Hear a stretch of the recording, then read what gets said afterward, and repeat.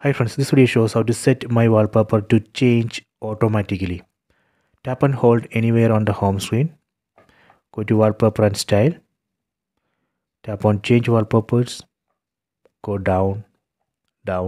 Tap on wallpaper services. Here you can see three options. By default, this would be none. Let me select this first option, dynamic lock screen. Then tap on the settings icon over here. Here you can see list of categories. We can set up to 5 categories. Let me set food and desserts. Go down.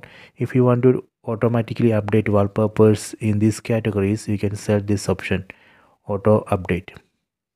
Let me go back.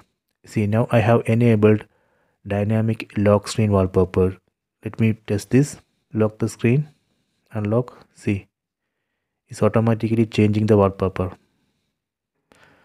So this way we can automatically change wallpaper on this lock screen.